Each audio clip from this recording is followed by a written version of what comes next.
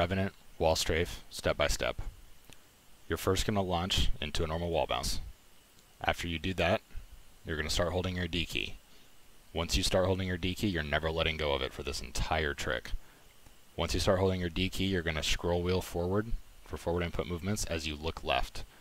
This, with your D key, is going to swing you into the wall. Once you grab the wall, you're going to continue holding D and go into a wall run.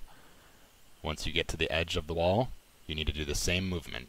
So you're still holding D, but you spacebar jump off the wall, and then you begin scrolling while looking left to swing back into it on the other side, and then continue wall running.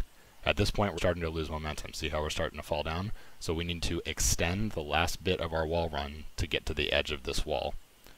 So we're going to jump off, and if you notice when I do that, I look a little bit outwards. This is to create some distance between you and the wall, because there's a minimum amount of time that you have to spend off the wall before you can reattach.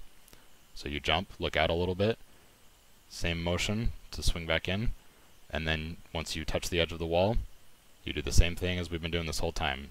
Scroll wheel, look in, still holding D, back into a wall run, but this time we actually have a bunch of momentum created, and we can keep flying.